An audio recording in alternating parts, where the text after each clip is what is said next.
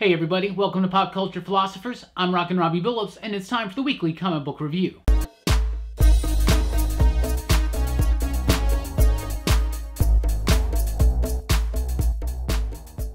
That's right everybody, thanks for checking out the video. I am Rockin Robbie Billups. This is the weekly comic book review. It's the show where I read a lot of comic books, and I'll let you know what I thought about them, and we always start with the pick of the week. This week's pick of the week, Test #1 from Vault Comics. Writer Christopher Sebela, artist Jen Hickman, letterer Hassan Othman El Howe, and colorist Harry Saxon. A fantastic creative team and a very dense and highly engaging book. It's got a hard sci-fi edge to it. It's got a great narrative flow with a refined use of language. The art is gritty and it's edgy, and compared to the cleaner style in books like Moth and Whisper from the artist Jen Hickman, it's very different, and they've really changed their style. It's definitely got a more gritty approach to it, but it's got excellent composition as well. It is absolutely fantastic. The lettering, the coloring, everything works in a pitch-perfect manner to make this an exceptionally cool comic book, right? Absolutely fantastic stuff. I did an advanced review for this one, so if you want a little bit more of my thoughts, definitely check out that video.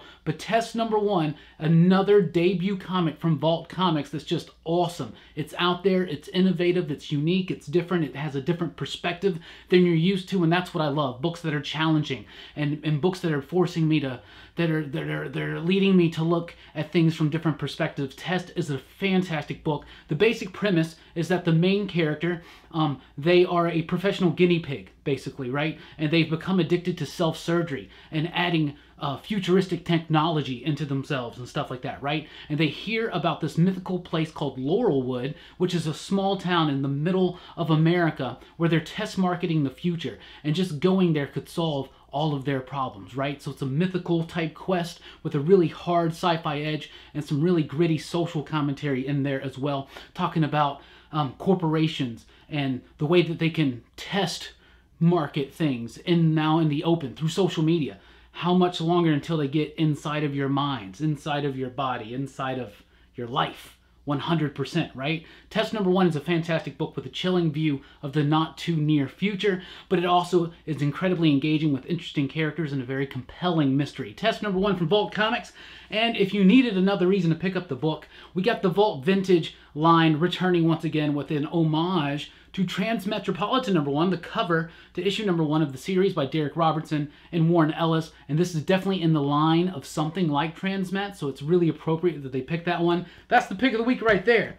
But Vault doesn't stop. She Said Destroy #2 is out this week. I really like this issue. I thought it probably was even more of an improvement on issue #1. It really keeps that pace going, keeps it knocking out alive.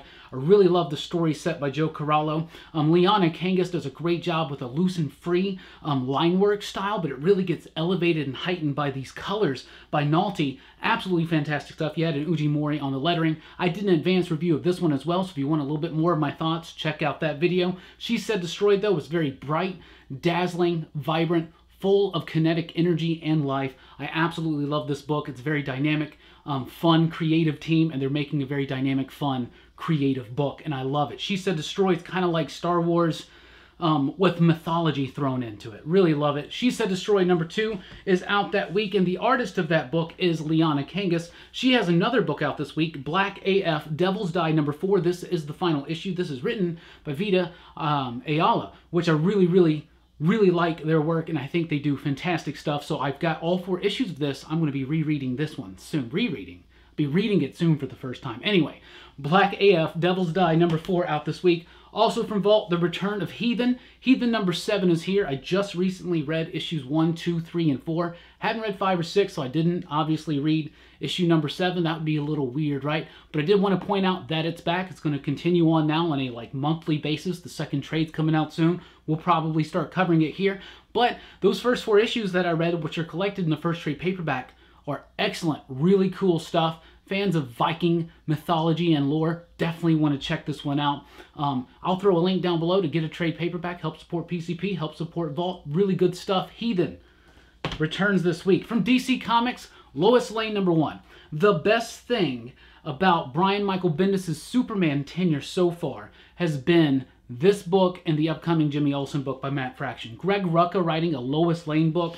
Fantastic. And it's great. I read this one a few weeks ago, And the second time reading it tonight was just absolutely fantastic. Who is the artist? It's Mike Perkins. Yeah, Mike Perkins. Paul Mounts on the coloring. The artwork is great. It's gritty. It's definitely a crime fiction noirish type approach. Of course, Lois Lane is a journalist, so it kind of leans away from the superhero-y aspect of it, but it does not lean away from her relationship with Clark Kent / of course, Superman. It does it very well, but it gives Lois her own character, her own stance, and Superman is just a supporting character here. Really like it. Greg Rucka is a great writer. He does great dialogue. He really gets the character of Lois Lane.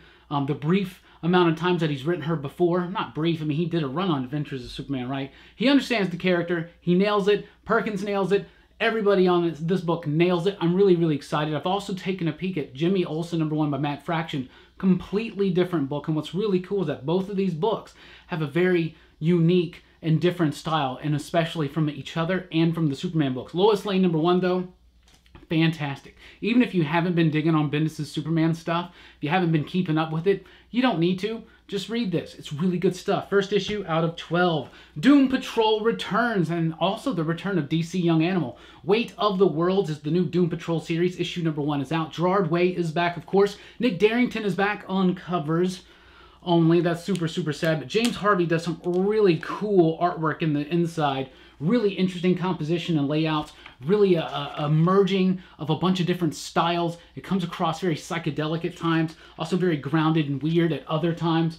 Grounded and weird all together. Doom Patrol Way of the Worlds is really, really cool. If you haven't been reading Gerard Way's previous run, you're going to be a little bit confused, but they actually do a really great job in a nice quirky way in the story of catching an unfamiliar reader up on who the characters are and all that stuff. So if you just wanted to get into a Doom Patrol comic book because you watched the show and you liked it or something, you totally can check this out, but I would totally recommend that you pick up Brick by Brick first, the first Gerard Way trade paperback. Jeremy Lambert joins Gerard Way as a co-writer on this, probably to help keep it on schedule and on time and coming out, and I'm really, really excited for that. But the first issue of this new series takes everything that had been established in the first ones, and now it just runs with it, and it's the Doom Patrol flying through time and space trying to help people. Really good stuff and some great, interesting developments on Robot Man, who, when last we left him, was human.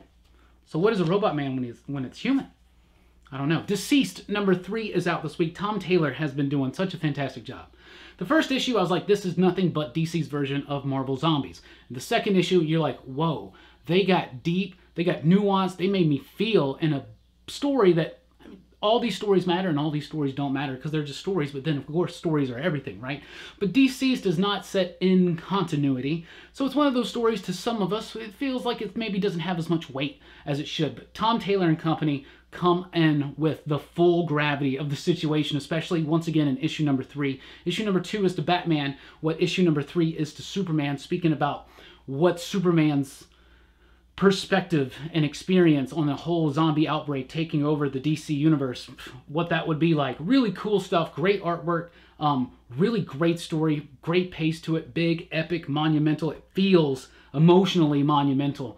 Tom Taylor's doing some really solid work right now. Deceased #3.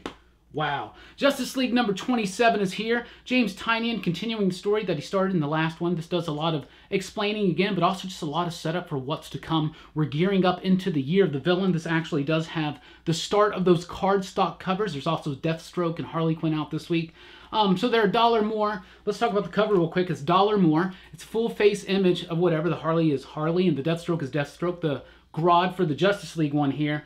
And it's a nice cover. This one's by Art Adams, and it's a really nice cover, and it's nice that it's cardstock, but it's just $1 more.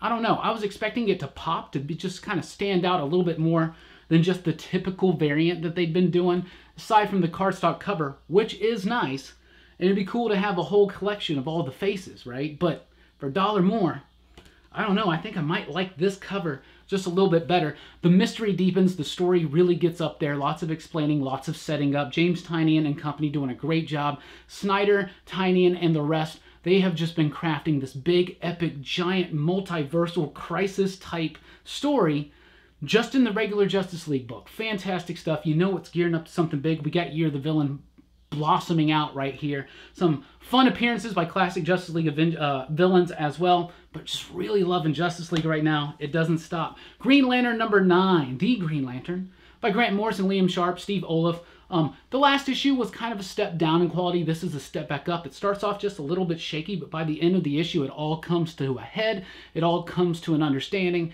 and it's really cool. And once again, some of the best artwork of Liam Sharp's career. Steve Olive, Grant Morrison. I've said this before, I'll say it again. These are veterans in the comic book industry, and they're pumping out quality work with the energy of like fresh out of high school or college, you know, artistic, wannabes out there. I mean, they're just coming at it with fire, with so much energy, and it shows in every page of the Green Lantern. Really cool setup. It's interesting at first, but it just really cranks it up towards the end. This had a nice pace that kind of did that, kind of slowly, seductively lulled you into the story. The artwork, the compositions, all that stuff is so fun. The colors, I'm loving it. I'm loving it. It is not what I expected. And one of the things that's the best part about Grant Morrison, to me, is that everybody has their definitive idea of not only who Grant Morrison is and how he writes, but how he would write a particular character, how he would approach a particular run. He always surprises me. Every single time. Superman, Up, Up, and Away #1 is here. This is a 6-issue miniseries, basically collecting those Walmart original stories that Tom King, Andy Kubert did for Superman. There's going to be a Batman and a Wonder Woman coming up soon, too.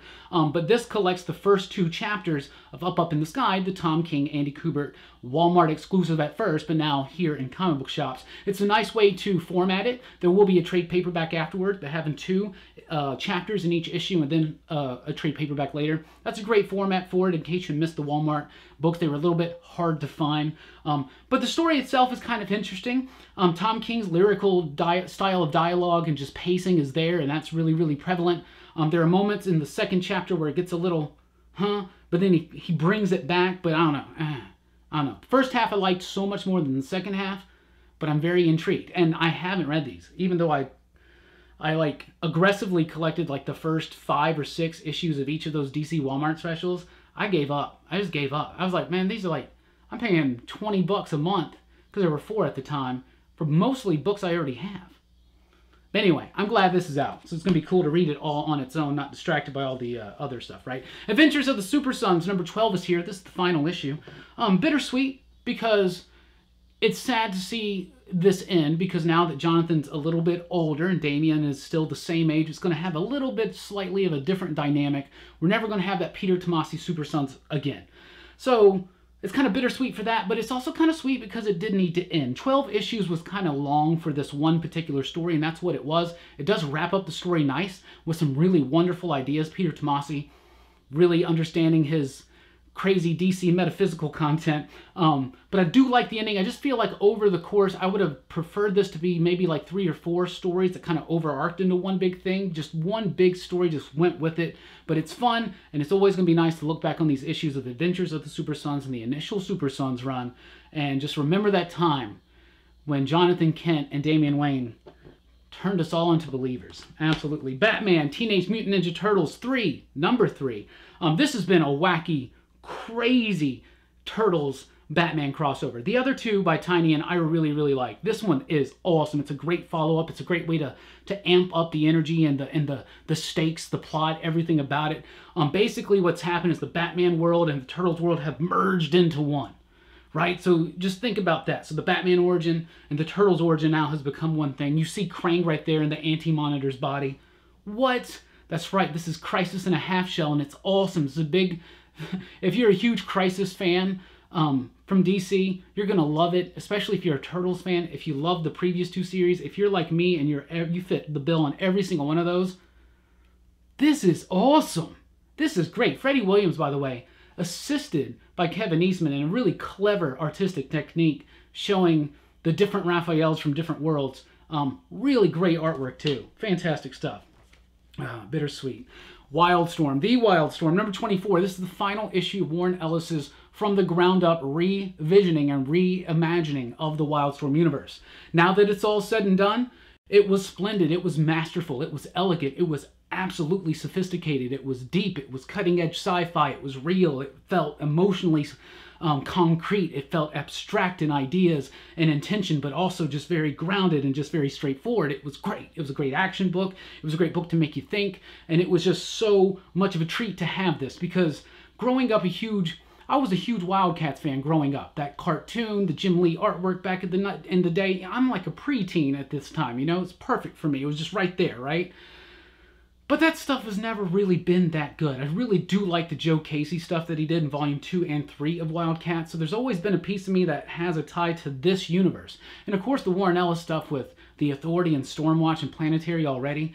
And when this happened, I was so excited. We knew we were going to get 24 issues. Well, the ticker has arrived at the end. 24 issues, and the last issue was perfectly paced, perfectly scripted, perfectly rendered. The line work, the composition, everything about it. Everything comes to one neat little head. At the end of last issue, I was like, how in the hell is Ellis and Company going to wrap all of this up in one single issue? Well, they do it, and they do it cool. It does a little bit have a jarring ending, but come on, y'all, it's Warren Ellis. What'd you expect? Really cool stuff, and Wildcats still to come. I want this world to be flourished on. Other writers come in. Let's do an Authority book. Let's do the Wildcats book is cool. Our Here is Zealot book may be on the horizon. Let's do it all. Let's do it all. Let's jump over to Marvel Comics. Aero #1. So this is one of those new characters that was created and recently showed up in American comics for the first time in the New Agents of Atlas War of the Realms tie-in series. I wasn't really looking that much forward to it. I mean, I don't really know much about this character. She's got the powers of air. She can make the air move. All right, I get that. So she can fly and she can do all kinds of cool, crazy things with the air. So I read it, and man, it was actually really cool. The artwork is great. The artwork is king. It's written by Zhao Lifeng. The adaptations by Greg Pak. I think this is something that maybe, was it originally published over in Korea or something? I can't remember correctly right here. There's also an Aero and Wave story in the back by Pak and Pop Mon. That one's not as good, but man, I really like the artwork. It's big, it's free, it's explosive. The script is sparse, and it just has a very highly energetic flow throughout the book. The artwork, the coloring, it really pops and glistens, and it's like some of the best visuals you get out of some of the best animes that you watch on a comic book page. So it was actually pretty good. The backup story, not so much, right? Captain America and the Invaders, the Bahamas Triangle. So it's 80th anniversary of Marvel. When they started back in the day is timely. So to celebrate 80 years, they've been pumping out all these one-shots. You know, they did an Incredible Hulk Last Call. They did the Wolverine Exit Wounds. This is Captain America and the Invaders by Roy Thomas and Jerry Ordway. Roy Thomas did the Invaders series in the 70s where he did that retcon type thing where he made it so that Submariner, Human Torch, Toro, Bucky, and of course Captain America were all part of one team with others, right? It was not really what actually happened back in the day. That was a retcon, right? But it was cool. Cool stuff. So Roy Thomas coming back to do it, and Jerry Ordway on the artwork. So it's classic Ordway, it's classic Thomas. So if you like that stuff and you like it classic, you're going to like Captain America and the Invaders. Absolutely. The Prodigal Son is going to be a story that goes between, what, like Fantastic Four? It's like a special of Fantastic Four, Silver Surfer, and something else. Was it Guardians or something? I don't know. So it's written by Peter David. The first chapter is focusing on the Fantastic Four. I picked it up. I'm a Fantastic Four head. Of course, I'm going to check it out. It's all right. Peter David doing what Peter David does, but the story itself, the new character that was introduced, didn't really make me feel like I needed to follow the Fantastic Four into the Silver Surfer book that comes next. So I thought this one was a little bit of a dud. The Magnificent Miss Marvel Annual, #1, is out this week. Written by Magdalene Visaggio. Very excited for that one. I love Visaggio's work. She does a great job with here. John Lamb with the artwork does a great job. The coloring, by Ms. Azik or something. Really cool stuff. Very dynamic. A really cool story. Really fun, light, one-and-done story with a nice little morale at the end. And lots of cool, fun pop culture references. But this is the start of Acts of Evil, which is kind of like a throwback to Acts of Vengeance, but not quite as elaborate or as tied in. But basically pitting up heroes against villains they don't typically go up against. This is Miss Marvel, Kamala Khan, versus Super Skrull. Super Skrull is a big Fantastic Four villain, so I was really excited to check it out. I'm a big Magdalene Visaggio fan. I like Kamala Khan. This was a really fun book. If you've ever wanted to check out Miss Marvel, didn't want to jump in even at the #1 that just came out a few months ago, just read this. Pretty fun stuff. I really liked it. Secret Warps, that whole world where from Infinity Wars where everything got folded. So Captain America and Doctor Strange became Soldier Supreme, and Iron Man and Thor became the Iron Hammer. So that world lives in the Soul Stone. And so they're bringing these series of annual one-shots, and they're going to tell like this overall story in that world, right? So if you're interested in more about these characters, then I highly encourage you to check it out, because the story's not super bad or nothing like that, but it didn't really engage me. It didn't really pull me in, didn't really do too much for me. For me, this one, which is a little bit of a dud as well. The Immortal Hulk number 20, though, was not a dud. This book does keep getting better. It's just really defining itself. It makes some really cool leaps here. Some really cool correspondences and stuff in here. Just some really cool references in issue number 20. There have been great references to pop culture, to metaphysical thought, and just to craziness, and to horror, and just so much philosophy. And Immortal Hulk is just truly something special. Joe Bennett, the artist, doing the best work of his career. Detailed, textured, big, bombastic when it needs to be. Al Ewing, this is my favorite comic book he's ever written. I always thought the Hulk should be approached as a horror comic. And then I wasn't prepared for how truly horrifying this book was going to become. I was just thinking about, you know, the horror of Bruce Banner turning into a monster that, you know, ooh, right? Man, this is getting really horrific and really deep into, like, some collective unconsciousness, like, heart of fear and evil type stuff. Man. Immortal Hulk number 20 is out this week. Pretty cool stuff. Punisher number 13 is cool, setting up this whole new thing that we're coming about, where we know that Baron Zemo is going to be introducing a new team of Thunderbolts. How does that happen? Well, read this issue to find out. It's basically Kingpin and Zemo trying to work out a deal of how they can stop Punisher, because now the Punisher is back in New York City, and after Zemo, the current leader of Hydra, because Punisher is all about killing some Hydra right now. In his next series, of course, Punisher Kill Crew, he's going to be all about hunting some trolls and stuff like that from the remnants of War of the Realms. But anyway, this book's been really, really fun. We know we're building up into the reappearance of Night Thrasher, and I'm very excited about that.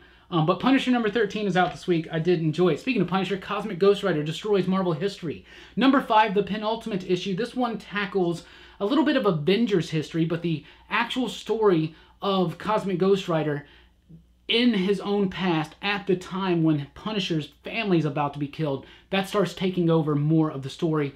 Starts just getting a little bit repetitive. We're hitting these same points. We're hitting these same themes over and over and over again. Maybe this should have been 5 issues. This one, the weakest so far, at least for me. Dead Man Logan number 9 is out this week. This has been fantastic. Every single issue of Old Man Logan, when Bendis brought him in, when Lemire did his run, when Ed Brisson came in, and now into the Dead Man Logan era, I have loved this journey of an Old Man Logan. He knows he's about to die. He's back in his own world. He's tying up loose ends, and he's just a cowboy who wants to go walk away into his last sunset, but he wants that sunset to be his choosing. Really loving the stuff that's going on right now in Dead Man Logan. Number 9 is out this week. We're nearing the end of that. Also nearing the end of Uncanny X-Men. Uncanny X-Men 21. Matthew Rosenberg, Salvador LaRocca and company, they're doing it. It's all right. It comes to a head. Lots of revelations in this issue. You kind of find out what exactly has been going on since Rosenberg took over the title solely. One more issue, and then, of course, Hickman's coming in. Maybe it's because Hickman is right there on the horizon. It's looming, and I feel like this book is already in Hickman's shadow, and Hickman's run hasn't started. Maybe it's not fair to judge the book because of that, but to me, it's starting to just feel a little lackluster, especially as we get closer to that big day. Star Wars Target Vader number 1 is a new Vader miniseries, and it seems like Marvel's approach to the Vader book, which they had 2 semi-ongoing series. They were like 25 issues each. Karen Gillan, Charles Soule, they were both excellent, both great. Now they're doing like a series of mini-series, and that's kind of what Dark Horse did for a while. Star Wars Target Vader is about a bounty hunter who gets sent to go kill Darth Vader. Yeah, smart move, dude. Right? The book itself, all right. Kind of flat for me. Another one that was a little flat was Star Wars Age of Resistance Finn. Tom Taylor did write this one, and it does have a decent flow to it. It does have a nice little twist at the end there. But it just didn't have the excitement of some of the ones before, especially those Age of Rebellion ones.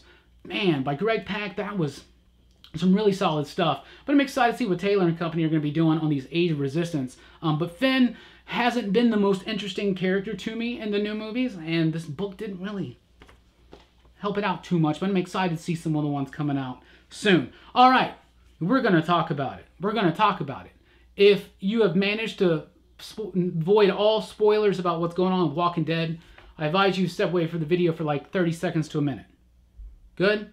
Let's talk about it. The Walking Dead 193 is here. I haven't been keeping up with it, but I have been keeping up with what's been going on in the book. So I did take a look at this. Issue number 193, this giant 70-page, hugely square-bound, thick one. and it's also the final issue. That's right, surprise, the final issue of Walking Dead. Issue 193 is actually a nice wrap-up to the story. It's a very definitive wrap-up to the story. I applaud Kirkman for ending the book this way. I thought this book, he would never let it go. I thought he would just, it would be this perpetual cycle of the same, of elements of the same story over and over and over and over again, and he has ended it. And he ended it with false solicitations for upcoming issues. We thought we were building up to issue 200. Man, he ended it. This book is done, and it's definitive, and I hope they don't come back to it. I hope they don't relaunch with a new cast or anything like that. I hope they don't, because this is a really nice definitive ending, and this is something we haven't had in comic books in a long time. This is a 15-year story that one dude, with the help of a few others, has told consecutively throughout for 193 issues, and has spawned a major television show out of it and got super rich, I'm sure. So applause to Robert Kirkman and for ending it the way you did, because that's ballsy, and I don't think anybody else would do it. But man, but the ending itself, man, a little cliche, but pretty cool. Nice wrap up there. Sea of Stars #1 is a new one from Image Comics. We've been gearing up for this one. Jason Aaron, Dennis Hallam co-writing this one together. Stephen Green, Rico Renzi on the artwork. Rico's colors, wow, they are masterful. Look at that first page right there. Beautiful, luscious, textured colors. Great line work by Green. I love the art. This is basically the story of a space trucker who has to make an emergency run from Earth to another place in the galaxy somewhere, right? And he doesn't have anybody to watch his kid, so he takes his kid. They wind up getting separated, and they're separated by a lot of space. Imaginative, cute, fun, energetic, really engaging, a great pace throughout. And like I said, the art, the composition, the texture of that coloring, the color choices, the palette, everything is absolutely pitch perfect about Sea of Stars #1. A fantastic debut from Image Comics. Another one out from Image Comics, Space Bandits #1. This is from Mark Miller and artist Matteo Scalera, artist over at Black Science. One of my homie, Robbie from Earth 2's favorite artists. He got to meet him at Heroes Con. Super cool dude. Did him a really nice Conan on his Savage Avengers blank cover. Space Bandits #1, though, a great debut issue. Think of it as basically Thelma and Louise in crazy bonkers space. That's exactly what it is. One of my criticisms, but one of the things also that's kind of what Mark Miller does, is that he just takes like a popular tropey movie or something like that, or like a popular movie or a popular idea, and he just merges it with a different genre or something. Like, what if it was Big meets superheroes? She gets superior, right? Right, just a little bit, right? So this is like Thelma and Louise in space, but the first issue was great. The art was great. The coloring was actually really cool. Marcelo Maiolo, and I'm not sure if he's colored him before. I don't know who colors Scalera on Black Science, but the coloring was not quite what I thought it would be. But I would tell you, like, look at that striking difference in color right there and the way it pops. The coloring, the line work really carry this book through. It's a neat little idea, decent characters that are set up. Really excited to see what's going to happen. But we'll see, because sometimes Mark Miller books fizzle out for me. But I'm more excited for Space Bandits than I have been for one in a minute. Well, Prodigy. Prodigy lost me at the end there. Prodigy started off really good too. Crowded is back. Crowded #7. So Christopher Sabella, the writer of Test, my pick of the week from Vault Comics. This is the first issue of the second arc of Crowded, his book from Image Comics, with artwork by Rose Stein, Ted Brandt, colors by Triano Farrell, and a whole bunch of other people on there. They're all in the credits, and it's great. The design, the look, the feel of this book, it's great. Crowded is about this random person, and she gets, so take about like the way that all of our apps are right now, crowdfunding and stuff like that. So there's this app called Reaper where you can basically put a hit out on someone, and people can bid on it and add money to it and make that hit price go up. This woman has a major Reaper account on her now, and now she's got a bodyguard trying to defend her. The first story arc was great. It's scintillating. It's filled with energy. It's fast. It's got a lot of dense artwork in there, a lot of dense dialogue and narration. Really great story, but they put so much in there, but it never feels like it's overloaded or it's too heavy or it's verbose or anything like that. It really has a nice flow to it. It's highly kinetic, great artwork, great coloring. And like I said, the flow of this, it pops, it snaps, and it crackles. And I know I said that wrong, but because it's not serial, it's a comic book. Crowded returns with issue #7, the start of the second arc. Get into it if you haven't already. Also from Image, Thumbs #2 is out. This issue is great. I love the first one. It's basically like, what if some kind of crazy billionaire decided that he was going to help underprivileged kids and like hook them up with like an AI babysitter when their parents were out slaving away to make ends meet, or because they didn't care. And he also gave them like free video games, but in actuality he's training them to be this army where he can take over the United States government. Bam, there you go. That's what Thumbs is about. This is really, really cool. The title character, Thumbs, is just a kid in this system trying to make his way through. And it's real fun stuff, great characters, but Hayden Sherman's artwork. This is written by Sean Lewis with artwork by Hayden Sherman. It's got great ideas in it, but look at the artwork. Oh my goodness, it's big, it's expansive compared to some of his work in like Wasted Space, for instance.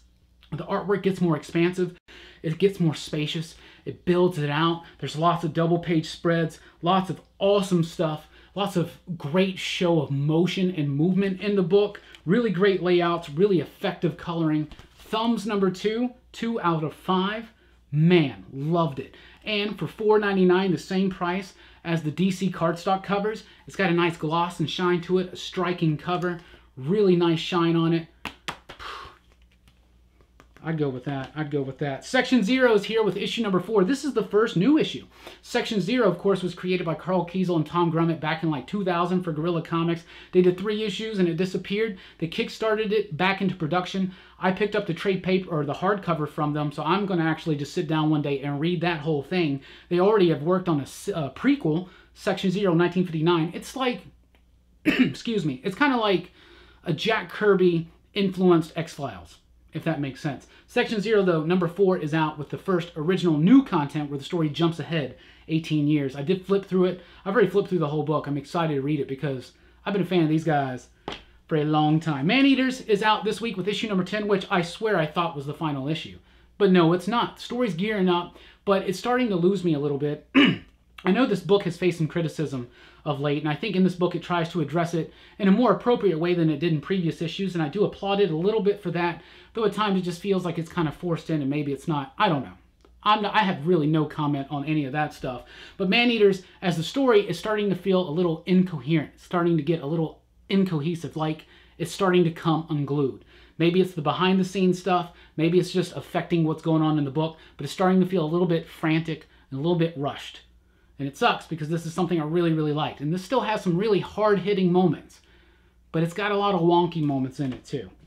It does. No One Left to Fight #1, though, from Dark Horse Comics this week has no wonky moments. This book is awesome. It says on the front, the comic you always wanted. I second that. You don't even know. This book is awesome. If you're a big fan of like Dragon Ball Z or like fighting games like Yu-Gi-Oh! Or Street Fighter or anything like that, but especially if you're a fan of Dragon Ball Z, get into this book. Imagine like Goku and Vegeta, and they finally defeat the biggest evil they're ever going to defeat, and now years later, and Goku has never gotten it together, and Vegeta has it made, has the woman of his dreams, has a family, and Goku comes back and he's like, hey man, and he's making you jealous, and he just wants to relive his past, and you're really good stuff. Great artwork, really beautiful coloring, really imaginative. So it's set, it's a fantasy sci-fi type thing. Really, this is seriously, if you like Dragon Ball Z, if you ever liked anything high energy like that, man, check out No One Left to Fight this week. That book's top 5 material.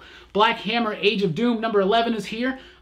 Age of Doom's really getting pretty crazy. Lots of explanation in this one. Really loving Black Hammer. Jeff Lemire's just doing a great job with this one, especially with Dean Ormston on the artwork. Really hitting all those sentimental moments we need to, all the right moments, the moments of wonder, bringing us back to things that have been mentioned that maybe we forgot about, just to bring it back at the right time, the right pacing. He has a sense of being able to know when to reintroduce elements to the story to keep it flowing, because this is a book that started out based on a very simple mystery. That mystery has since been solved, and it keeps getting intriguing, high stakes, and the repercussions, who knows? Black Hammer Age of Doom #11 out this week. Also, The World of Black Hammer and then Encyclopedia. So think of this like it's like a who's who type thing, you know, like an official handbook guide to all the different characters from all the different timelines of Black Hammer. It even has this really nice nifty timeline right there in the very beginning. This is not necessarily essential to the Black Hammer fan, but I would highly recommend that you get it. I think you'll get some new information out of there and also some teases as to what's to come. and maybe the first tease of some of the next miniseries. Really interesting though, and it kind of helps it all tie together into one cohesive thing, which it actually does. Excuse me. From Action Lab Entertainment, Danger Zone, we got Spencer and Locke 2, number 4. This is the final issue of the second volume of Spencer and Locke. Think Calvin and Hobbes meet Sin City. What if Calvin grew up to be a hard-boiled detective fighting on the tough streets, fighting crime and murder and all that kind of stuff, and his partner is Hobbes, grown up, and he still carries around a stuffed animal, and there you go, right? But it's cute, it's charming, it's funny, it's wonky, it's weird, it's wild, but it's also deep and nuanced and rich.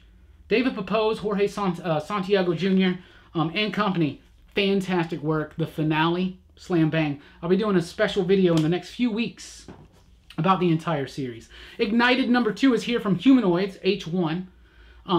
So this one, Ignited number 2, was really good, and I really liked issue number 1. The idea of this is that victims of the school shooting, some of them start developing powers, and now they're going to use these powers to make the world hear their voice and what they have to say. The tensions they're building up in issue number 2, it approaches socio-political ideas and social commentary in a way that doesn't feel preachy or forced or imbalanced. It has great dialogue, it's got a great sense of character, it's got a great sense of artistic flow and composition. Ignited number 2 was a treat. I absolutely loved it. So check it out. Co-written by Mark Waid and also Kwanzaa Asayefo, I probably messed it up, with artwork by Phil Briones, Andrew Crossley on the colors, and a Larger World Studios on the lettering. But they're building up a whole new world here, and I'm really digging what they're doing at Humanoids right there. At Catalyst Prime, we've got Kino, I think it's Kino, number 17 out, which is the third part of the fourth story overall of this, the fourth part, or the third part of Alex Paknadale's second story. Excuse me, my throat's getting dry.